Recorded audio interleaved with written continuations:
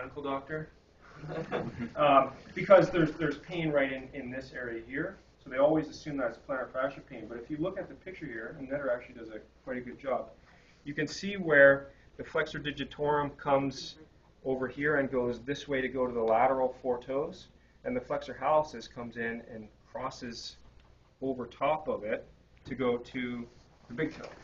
Okay, so that's a really, really high friction area, and it's right in the same spot where we would, almost want to diagnose that plantar fascia type pain.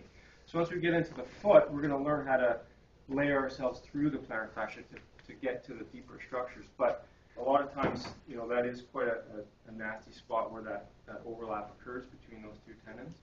Very, very painful. Again, we're talking about your running type patients, your sprinting type patients. Potentially they may have a restriction of toe off, and you may want to get in and try to work that area and separate those two tendons. And that's pretty much inferior to the medial malleolus? Yeah, you were talking on the undersurface of the foot, talking right in there. But not like up here, more like in a straight line inferior. So if you look at the picture here, it's pretty much right under the naviculus. Right?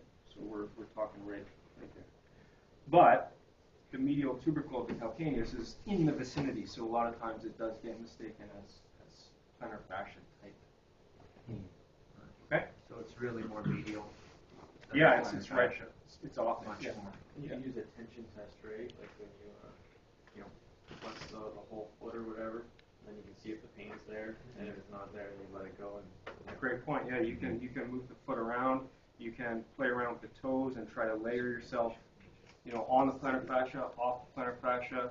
Play around with tension of the foot going out into eversion, tension of the foot or the big toe going into dorsiflexion, just to see whether or not you feel a restriction in that area.